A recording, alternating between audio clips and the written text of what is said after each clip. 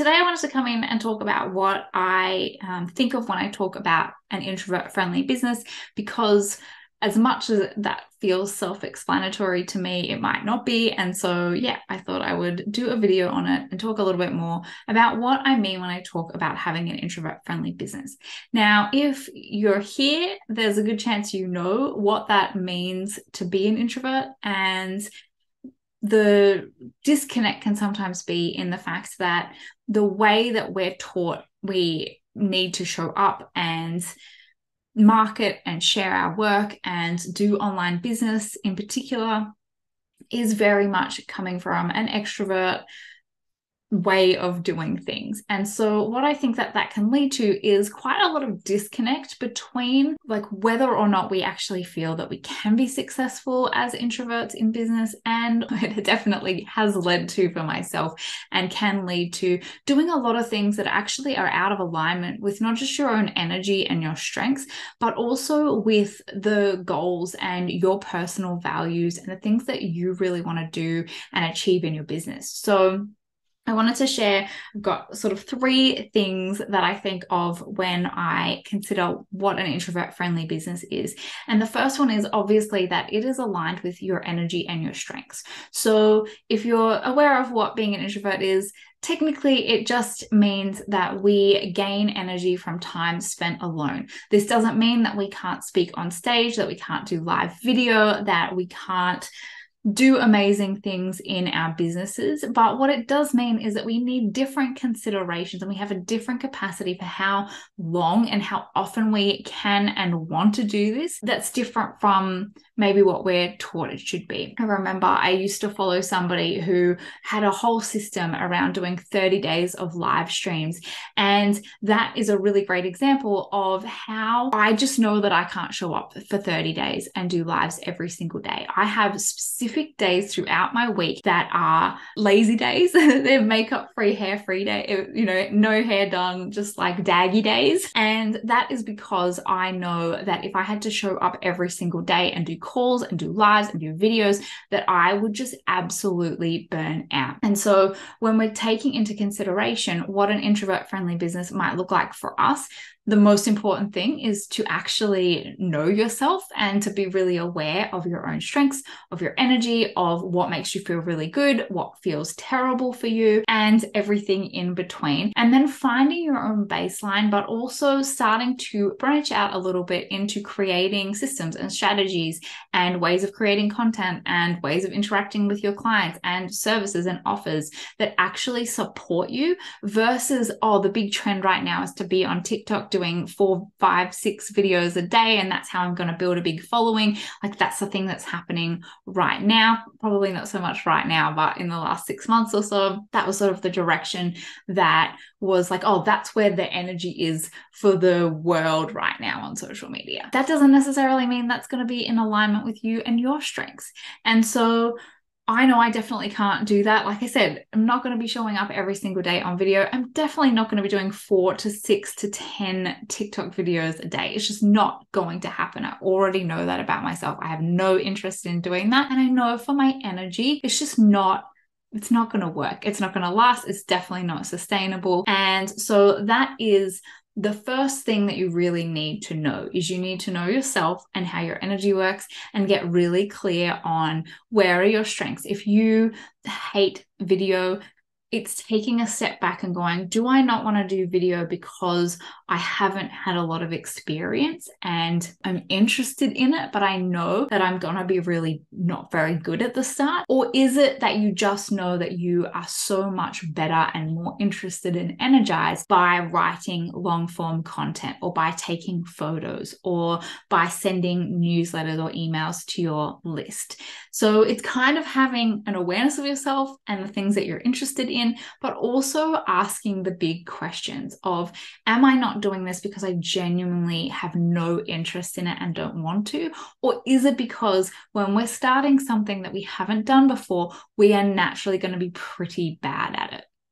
So have a think about that. And it's sort of finding a bit of a mix between the two has been my experience. So it's not just going, oh, well, I am really good at these things, so I'm just going to do them. But it might be going, okay, I've got my bread and butter. I've got my foundations for creating content, for my offers, for the way that I'm doing things and showing up.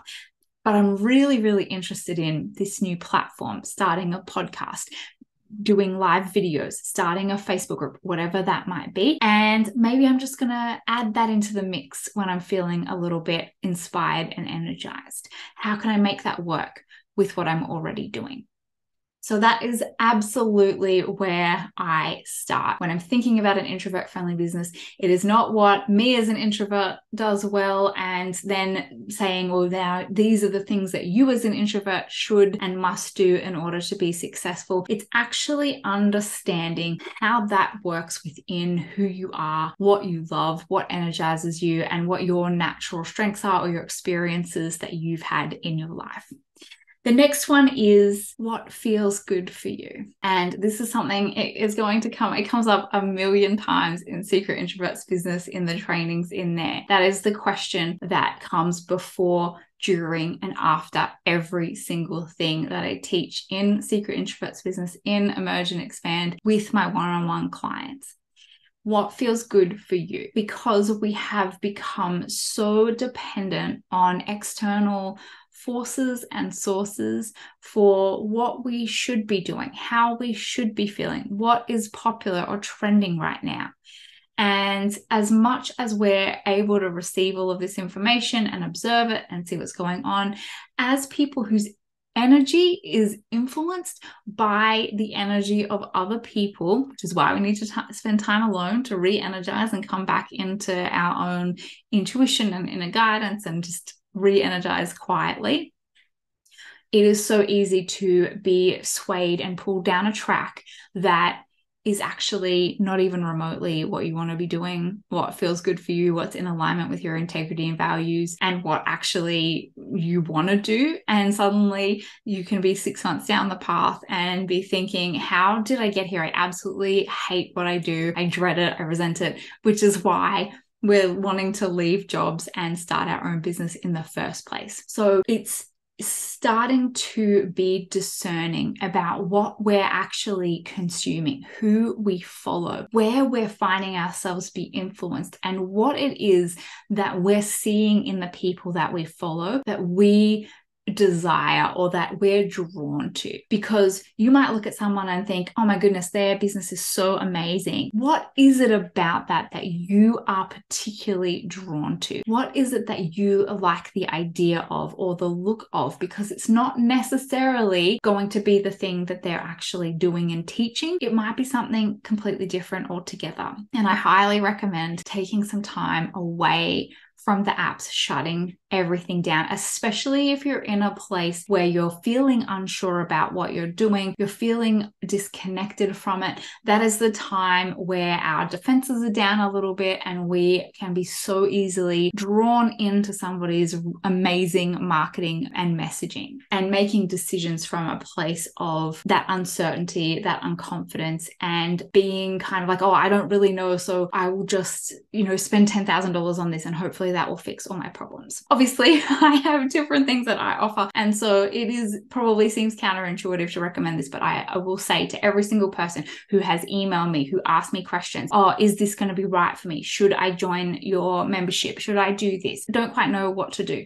I always say what's more important to me is that you work out what's right for you. And if that means not buying my thing or joining my program or whatever that is absolutely fine with me. That is not the kind of business that I want to run where I'm going to sit and talk somebody into working with me when it's out of alignment with how they're feeling it or they're making a decision from that place. We need to focus more on what feels good for us, what feels in alignment, what our values and our mission and our vision are for the work we're here to do, for the business we're trying to create, and less time looking at what other people are doing, what their success is, what's working for them, because we have to remember that what works for some people isn't necessarily going to work for us. And when we lean into our strengths, when we know our mission, when we have purpose and direction, we're less concerned by what everybody else is doing, and we get more focused on our own path. And that is where the magic happens. That is where the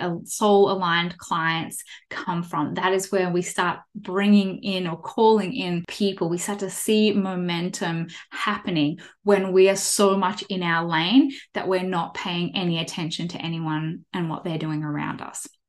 That's not to say that we should just shut everything out and turn everything off. But it's about like when we're solidly in our lane, we're less influenced by that energy out there. I don't know if you've noticed, I have definitely noticed this in my business over the years, that when my confidence is feeling low, when I've maybe had a few things not go the way I hoped they would, or I'm just in a low energy place, that is when I'm most susceptible to sign up for something that actually is so out of alignment, or make a decision in my business that isn't in alignment with my goals and values. And when I am in my place and that is anchored in and it is good, that is when the real momentum happens. That is when amazing things start happening. That is when the most perfect people that I can support the best come my way. So have a think about that next time you find yourself in that place. I know right now with Black Friday happening and this time of year, there are so many sales, there's so many opportunities, and it is the time that we need to be super discerning and making those decisions from a really aligned place. And that kind of leads me into my third point. I actually kind of already addressed it, that when we're focusing on business decisions, on opportunities, on offers, on systems and the way that we're doing things and sharing our work and showing up, that we want to be following in the direction of what is creating more energy and momentum for me. So if you find yourself doing something that feels like you're sort of like, oh, I'll try this out because it's, maybe it's good, but it just feels the whole way like it's really hard, like you're pushing really hard and you're not feeling any good energy and momentum, but you're not seeing any results as an ongoing of what that decision was, that is a really important time to take a step back and evaluate and review what's really happening here. Do I feel aligned with this? In Emerge and Expand the other day, we were talking about pricing and how to decide what to price your offers at. And that is as much a part of this as anything, that if we are pricing something super low that we aren't happy with, that we feel like we're going to be resentful about, that energy comes through in every time we talk about that offer, every time we're sharing it, through the sales page, through the way that we show up for those people. And when we price something too high and we don't feel confident about that, that also comes through as well. And so if you're doing something like a 30-day challenge or a 5-day challenge even, and it feels like a slog the whole way, not a little stretch, not something that's like, oh, I've never done this before, this is a little bit scary and out of my comfort zone, but something that feels heavy the whole way through, that it feels like a lot of hard work, that it feels like you're not getting any engagement or reciprocation back from the amount of energy you're putting into it, that is a really great time to look back and go, okay, is this strategy in alignment with me? Is this working? What did I do or not do that has made it feel this way? Is there something else that I could try next time that's going to feel more in alignment? And sometimes we do things and we go, oh, I'm never doing that again, I hated that. And that is also a really great way to know whether something's in alignment or not. But it is really important and helpful to just take that step back and go, okay, I signed up for this because I saw all these amazing testimonials about people who are making so much money and it's so easy for them. Why does it feel hard for me? And this is why, I can be critical of the online business, especially in the coaching world, that people use not unrealistic, but results that are uncommon as a way to market to people who may not get those results. And I think it's really important for ourselves to be super discerning and go, okay, instead of, oh, there's something wrong with me, looking and going, is this strategy in alignment with who I am, how I work best, what I want, what my goals are, and what my previous experience and strengths and all of those things are? And when we look at that, that gives us the ability to actually go, No, but how do I find the strategy? How do I find the system? How do I find the business model or the offer or the platform, the social media platform or format that is going to work for me? So they are my three things when I think about having an introvert-friendly business, one that supports your strengths and energy as an introverted person, even if that looks different from the way that everybody else is doing it. It is focusing more on your own alignment, what feels good for you, than any external focus or circumstances, what everyone else is doing, what you're seeing is the trend right now. Focusing more on our own alignment than focusing on what else is going on out there. And the third thing is that it is building energy, not taking energy away from you. That when you show up, whether it's to do a live, whether it's to launch a new offer, that it is in a way that is actually building energy and excitement for you instead of taking away and draining you. Because no one is trying to leave their full-time job or leave their career to start a business to just create another circumstance and situation that is what they're trying to get out of, except without the regular paycheck. Nobody wants that. And so let's make sure that we're building businesses that support us, that are sustainable, and that are in alignment with our goals and strengths and values. So I hope you find that helpful. I hope it gives you some things to think about, especially at the moment when there is a lot of noise out there. Obviously, this is the week that I've launched Secret Introvert's business. And so that is really what we're focusing on in the membership. I have made it super, super accessible. Normally in this industry, in particular in the business coaching space, this would be a program that is thousands of dollars to join, and it's just $7 a month US. It is because of that reason that it's priced at that point. I have personally spent tens, maybe even hundreds of thousands of dollars on programs that were not aligned with for me for a start. I obviously always learn things, and I'm able to bring that for my coaching clients and my members. I'm able to bring all of the things, all of the mistakes I've made along the way, all of the programs I've signed up for. And I just know that there's a lot of things you need to be thinking about and investing in right now. And I want to be able to support people to understand their energy and start to make decisions from that place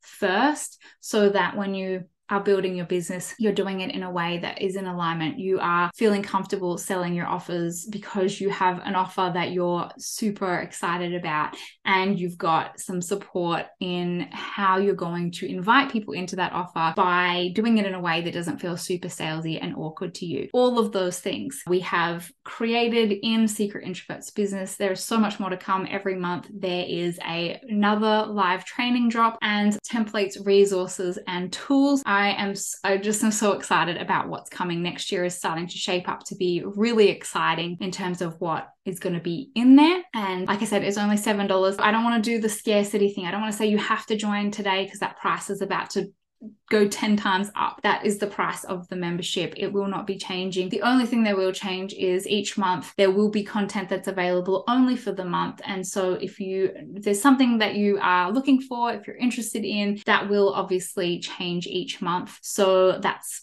part of the membership. If you have any questions about it though, and there have been a few questions of people just sort of going, oh, I don't know if this is the right thing for me. I've had a few messages about that. And I will say the same thing to anyone who was wondering themselves, as I said to every single person that I spoke to, that it is so much about what feels right for you. I have purposely priced this in a way that if you sign up and it's $7 and it doesn't end up being what you wanted, you have not lost $10,000. You've not lost you've not lost $1,000. It's $7, and then you can also always talk to me and give me feedback, because I want to make this space something that feels really good and actually is helpful for you. And so any feedback or suggestions of what you're looking for, we will be able to include that in the group as long as it's in alignment with the direction of the group. If you're looking for certain templates, if you're looking for certain trainings or even guest teachers, there will be an opportunity for you to share that feedback so that we can shape the membership around that. But yeah, if you are feeling that pull, if you're feeling like, oh, maybe this is something I would be interested in, what I really encourage you to do is start practicing that discernment and that self self-inquiry before you even join us, and feel into what feels right for you. Feel into, hey, what's my hesitation right now? What's stopping me? Because I think that that's also a really interesting thing for us to start observing about ourselves, and then make a decision that feels right for you. I'm not going anywhere. The group's not going anywhere. If you join this month, you do get the content ecosystem included, which is $37 normally. Again, you will be able to buy that separately at a later date if